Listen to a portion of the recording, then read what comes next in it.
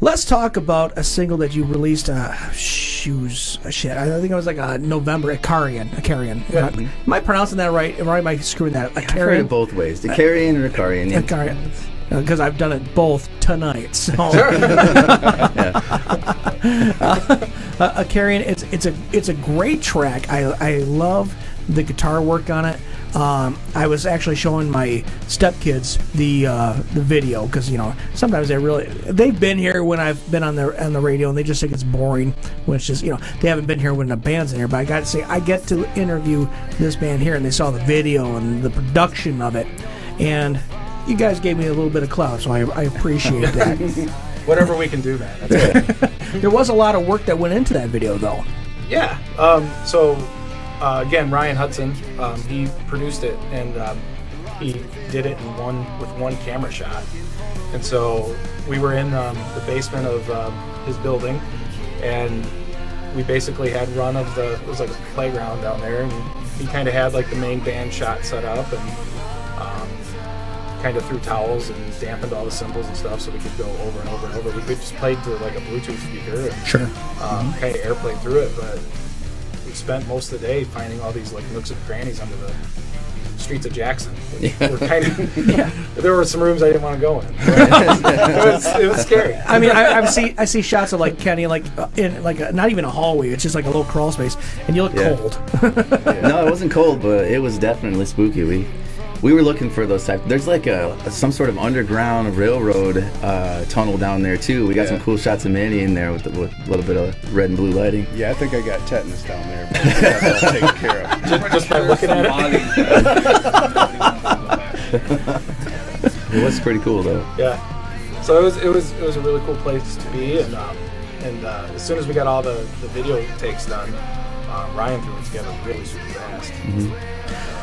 Did a great job. The woman in the video, the spiritual guide kind of narrative in there. Talk me through that. I mean, I kind of have my own idea of what it's about, but what do you guys think that she brings to the whole song, the whole imagery? Anybody want to go first?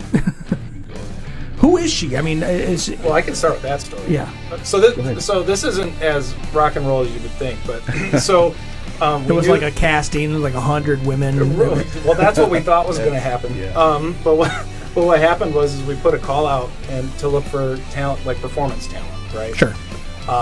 Got nothing, and then so we started asking people that were like in our circles, different circles or whatever, and some people like either they couldn't do it or didn't want to do it or it sounded weird or whatever.